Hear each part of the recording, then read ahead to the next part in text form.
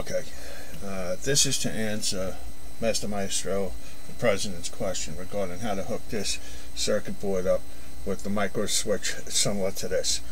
Alright, so what you want to do is you have the two terminals up here, ground and out positive, voltage in, VIN, ground, voltage out, positive, voltage out, negative. Okay, so on the VIN, you want to put your power supply positive, okay, that's voltage in, your power supply negative to the ground on the second terminal, okay. The voltage that you put into these two terminals will be the same voltage that comes out of these two terminals when this board is triggered, okay. So pump positive goes to your pump negative, bottom terminal goes to the negative lead on your pump, okay. And to trigger this board to get it to cycle for you, alright, these two solder pads solder the normally open and common contacts of this switch to these pads here, okay. This is your common, okay. You'll see NC, which stands for normally closed, NO, which stands for normally open. Okay, so what normally open and normally closed means is when this switch is not triggered, it's open. Okay, it's normally open.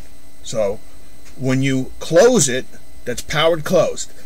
That will close the circuit when you trigger this, and that will send a signal to these two pads to start your program cycle.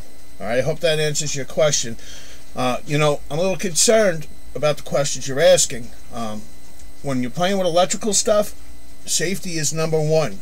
You really should have a basic understanding of electrical circuits before you start playing around with stuff. You want to make sure that the pump amperage, when that pump is running, pumping your water, okay, doesn't exceed the power limitations of this board, because that's how you start fires. That's how you burn out the board. Chances are you'll burn the board out before you start a fire, but this circuit board and these switches should be in a metal enclosure, so if in the event it does overheat and start some sort of fire, it's not going to spread anywhere.